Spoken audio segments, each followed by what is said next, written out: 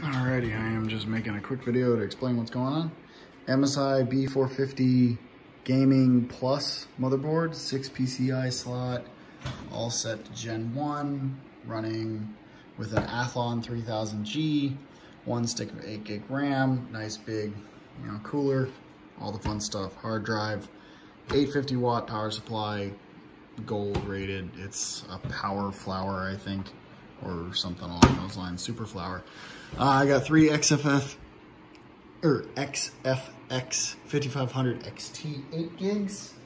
I have another one that is a Challenger, don't even remember anymore, and then a Zotac 1060, and then this gigantic ASRock 1060 gigabyte dealio that has VR enabled abilities apparently. Running splitters to 3 VGA cables, all that fun stuff. I am Ethernet with a HDMI to DVI output to that screen, not that screen, that screen. I have the BIOS set up exactly as the way you did it on your channel. And on here, all of these are set up accordingly. And if I go into Afterburner, pop this open, you can see it's even showing up a 7th one, and I'm not sure what the deal is. Only this one is the one that clicks on, actually shows up when I click on another one. And okay, it all goes to 0 and I can't change any of these numbers. So, not sure what's going on with that.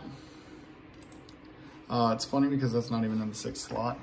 It's in the, well, this one is in the 5th slot, this one is in the 6th slot. So, that's already applied.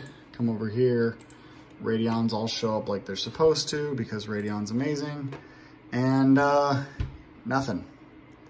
Nothing at all. It says 5 out of 6, but that's just because the CPU is disabled. I'm not going to mine on a 3000G. It's kind of pointless. But if you could help me out, I would really appreciate it. You seem really knowledgeable about this. And thank you for making that other video.